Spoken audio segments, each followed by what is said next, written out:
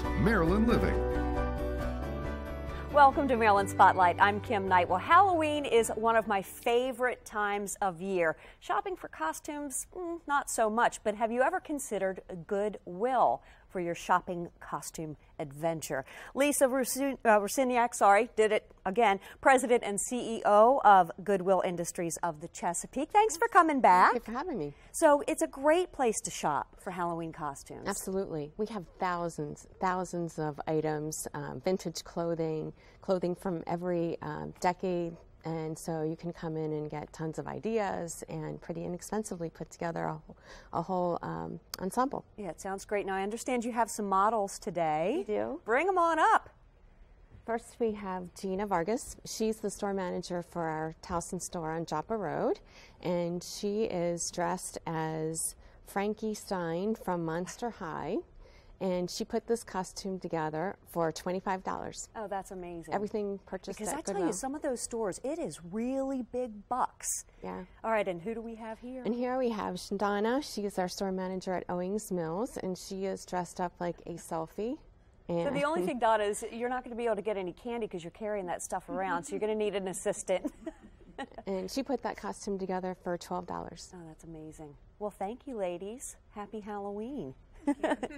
Now, tell me about your fundraiser with the Ravens. That sounds like a really good time, too. It really is. We have been so fortunate to have the Ravens sponsor this event for us. We're in our 16th year. We've raised nearly $2 million. Wow. Every year it's about $135,000 that we generate. It's our only fundraiser. And all the Ravens players come. They all dress up. We have about 20 Ravens players that come, and it's open bar. We have food stations, and you can play games all night. Dave & Buster's closes the whole restaurant down for us to have this event on Monday, October 12th.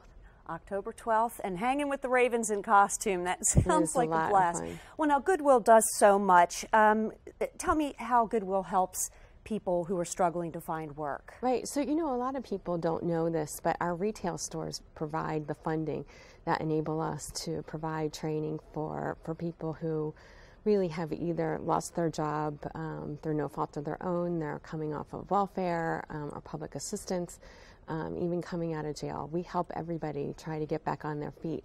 And so all the proceeds from what we sell in the stores fund those programs. Mm-hmm.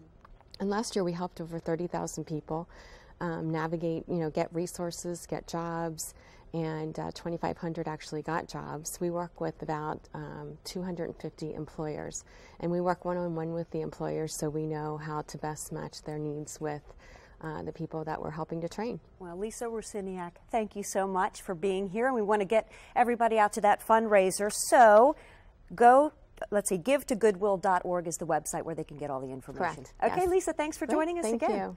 And thanks for being here on Maryland Spotlight. I'm Kim Knight.